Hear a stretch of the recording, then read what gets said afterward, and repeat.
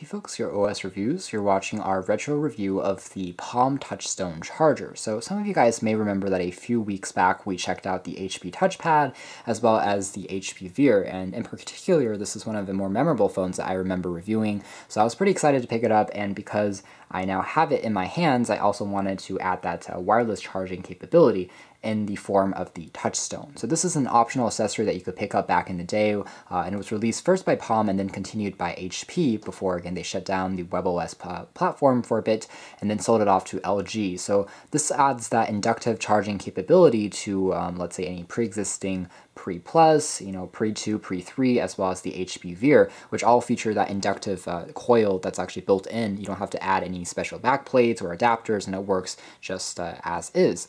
Otherwise, it is a proprietary technology that did come out before the Qi inductive tech that we have today in more modern phones, and that's the current standard, but it works equally as well in from my testing. Something I will note that is that this particular Touchstone charger is really meant for the phones, and the HP touchpad, that tablet, actually did not work with this. You had to get its own kind of this wireless charging dock that sold for about 20 to 30 bucks more MRSP than this Touchstone adapter. You can now find this online through Amazon and eBay for about 15 bucks and under, which makes it a steal in my opinion compared to Qi chargers. It has a great construction quality, it works very well, has a magnetic component so it sticks on the phone just really easily and it doesn't fall off when it's actually being charged.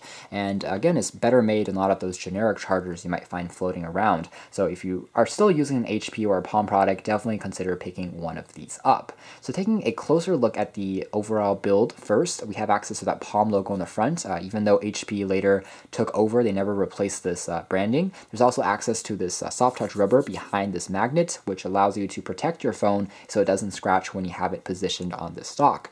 The outer shell of the unit is made out of this soft touch rubber as well, which prevents fingerprints from being attracted, and there's also a polycarbonate frame on the inside, which makes it feel surprisingly hefty for a plastic dock.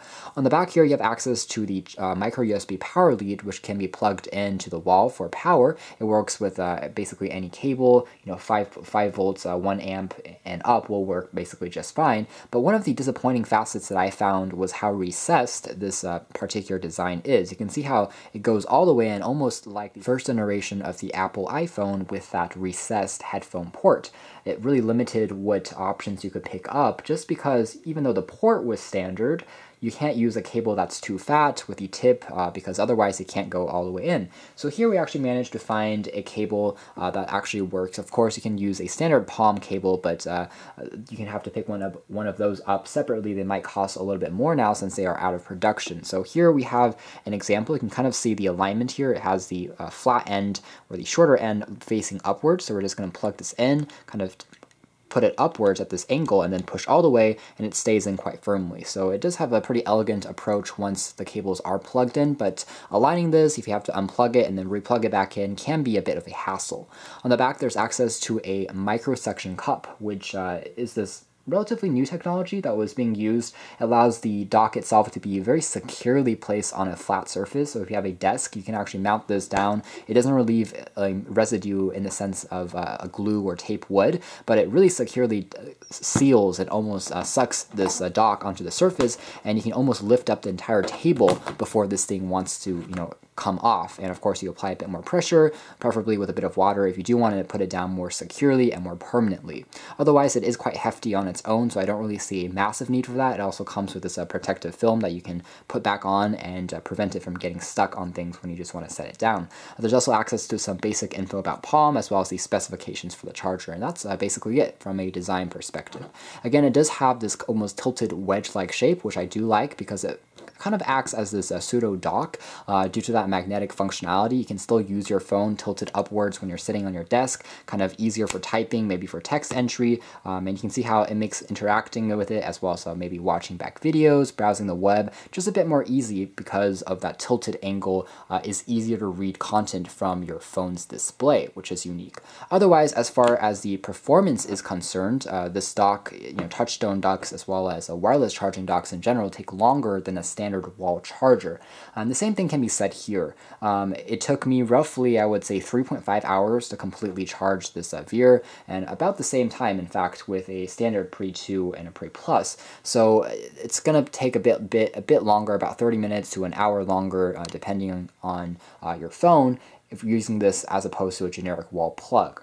Otherwise, again, it just simply plugs into the wall. It's a pretty typical USB lead. You can also plug it into a computer in some cases and drive it, although computer USB drives tends to have lower power ratings, so it might take longer for your phone to be fully charged up, even longer, in fact, considering this is a wireless charger. Otherwise, during performance, it remains decent. It gets a little bit hot sometimes, so when you touch it on the sides, it does get a little hot. And one thing I noticed is that even though once the battery is fully charged, the process does stop. It seems like the inductive coils, they're not as energy efficient here as they are on Qi that we have today, because even though the charging process stopped and the phone got pretty cool after the battery was full, I touched it and left it on the dock for an additional 45 to an hour, and I touched the dock and it was still a little bit hot, so that was something a little interesting. So completely energy efficient, perhaps not, but it certainly does work. So anyways, guys, this has been a quick retro look back and a retro review of the Palm inductive charger, the Touchstone, and this is actually one of the first commercially available wireless charging kits that you could have picked up back in the day for a smartphone. So a fun piece of history as well as a pretty cool retro tech. Thanks for watching this video look back and retro review here at OS Reviews. This has been the Palm Touchstone charger.